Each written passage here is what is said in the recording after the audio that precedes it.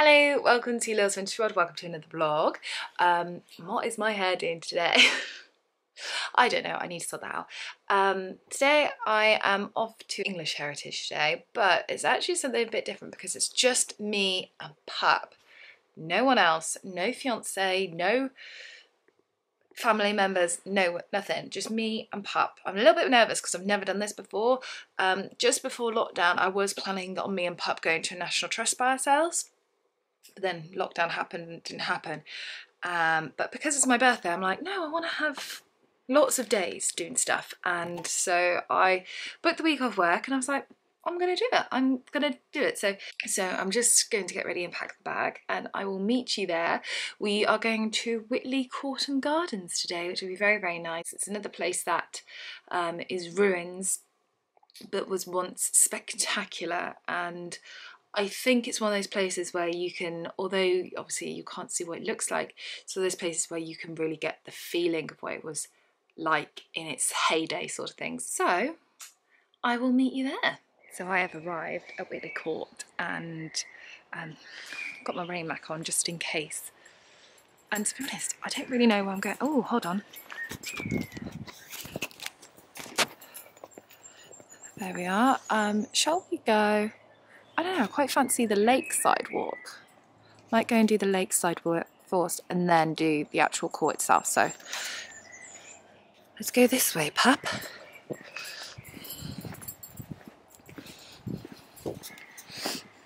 I put on my comfy trousers and my wellies just in case. It kind of tips it down. I've got a backpack full of stuff as well. But yeah, I was in a bit of a tiz driving. I think I went wrong quite a bit, but it's fine, it's fine. So yeah, I'm going to enjoy this walk now. It looks stunning. Look at this wonderful rhododendron, which obviously has gone over now because it is not that time, but it's beautiful, stunning, and yeah, I'm so happy. Oh, what's over here, Pup? Wildlife garden. Attracting nature. Oh, this is nice. So just an area where like frogs and newts and stuff's got a little pond there. That's lovely. Wow. Look at that view. I mean, I feel so lucky to live in such a beautiful area. Pup's very happy too. Right, onwards. So I did that lovely view, showed you, oh, I love where I live, and then just didn't bother turning around. Look at that.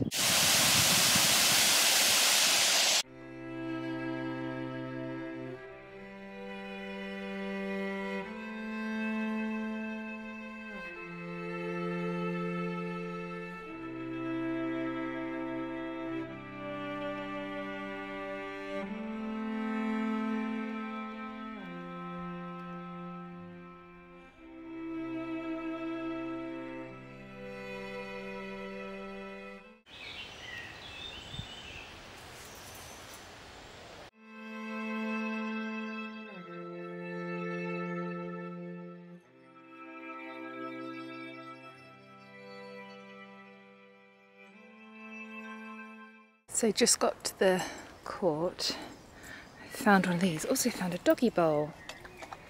Oh, good boy, Pat. So, planning my day, we're here.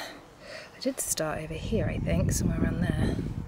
So yeah, let's go explore. So I'm just quite close to the ruins now, and they've got this bit where it talks to you about the house. So this was second Earl, I believe, with his mother, brothers, sisters, and then a bit about the house and where it came from. Money came from coal, and its heyday was the Victorian period. But look at that, beautiful. Okay, let's go explore.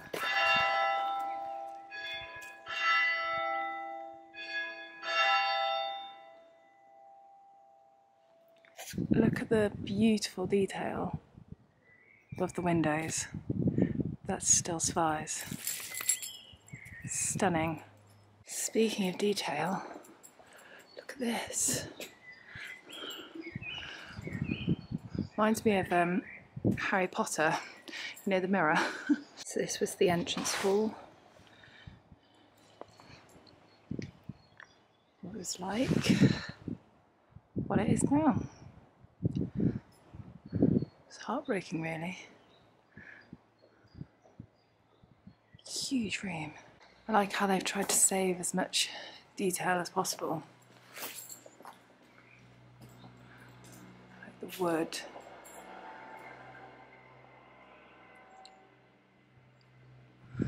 Although someone has clearly graffitied it over time and that's not nice. Great stairs. Oh, so you've got to go on up and then through there, I guess. Oh look, that's cool, that survived.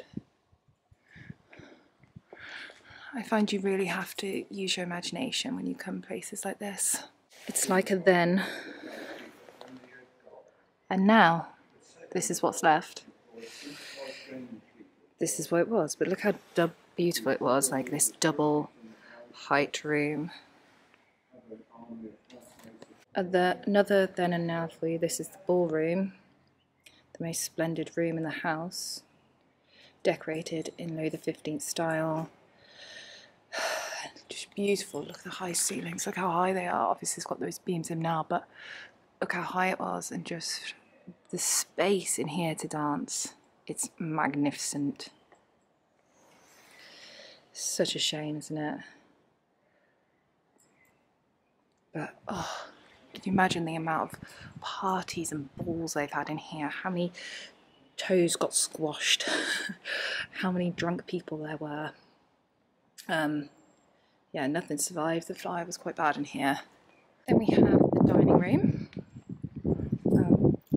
It looks a lot less glam since we've just been into the ballroom. So this was quite an intimate place. The kitchen's directly below.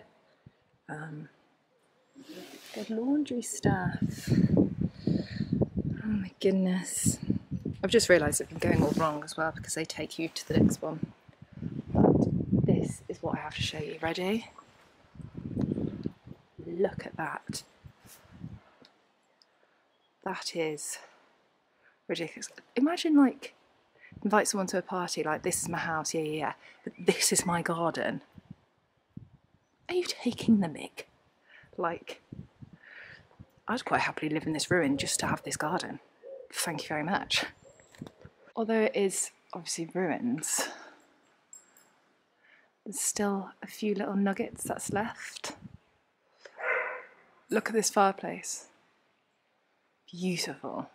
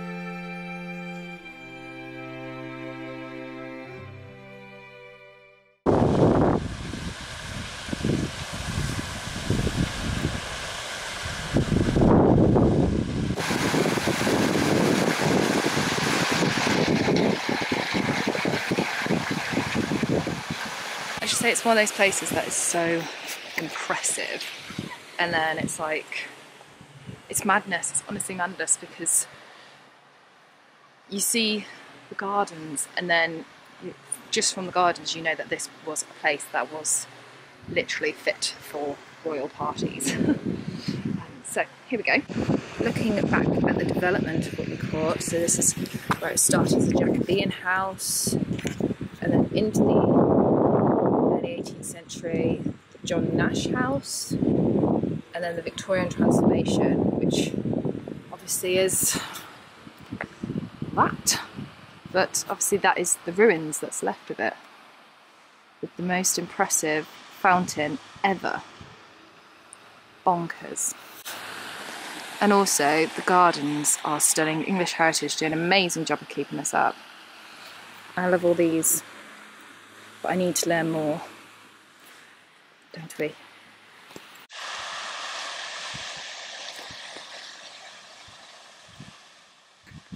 So this bit, which I showed you around with all the wonderful lavender, oh, bell, which is behind there. So this is it, this is the conservatory and this is what it would have looked like. So actually it's still relatively there, apart from obviously the roof is there and then these would have all been glass. So imagine that glass and then beautiful glass roof, like a proper conservatory. That would have looked absolutely spectacular. And then look, these people in there. Oh my gosh, look at their clothes. It's amazing. And there's some children in there as well. I need to learn more about this place because it's spectacular. And then it has the most wonderful spiral stairs, this side and this side. Just can't get over it. And then Pup went and sat on the bench up there and it was like the perfect place to sit and watch the world go by. I was getting so swept away with the beautiful fountain that I didn't see this.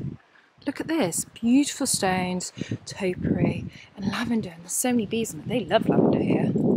It's very good for the bees. It's stunning. It's really, really stunningly beautiful. I bet that looks amazing from up high, up there. I bet that would look incredible. So here is this beautiful garden. This is the original. Stunning. This was the original design. And apparently, just been reading there, so this is from the 1850s, this is Victorian. It was meant to be viewed above. So from up there, there's all the lavish bedrooms. It's got a little balcony there. And these little balconies too. And then from up there, you would have seen, boom. Incredible.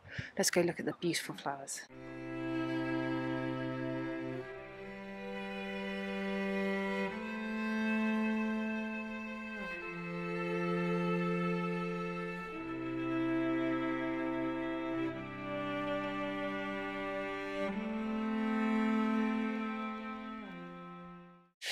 So as beautiful as the house and gardens are, I've torn myself away. I'm going to do the woodland walk. I say we, Puppy's doing the woodland walk, I'm trundling along because of course this is his day too. So yeah, it's so far it's beautiful, it's so stunning. There's rhododendrons everywhere, big, very sturdy trees that have been here very clearly under the years. I mean, look how this is naturally just amazing. Yeah, let's explore. And just like that, the day is done and I am home. And I picked myself up a copy of the guidebook. I'm going to read that this afternoon and just learn more about the court and what it would have been like and the people that would have lived there. I think that'd be really fun. But I hope you enjoyed coming around Witley Court with me. I look forward to chatting to you in the comments and I shall see you soon for the next video. Bye for now.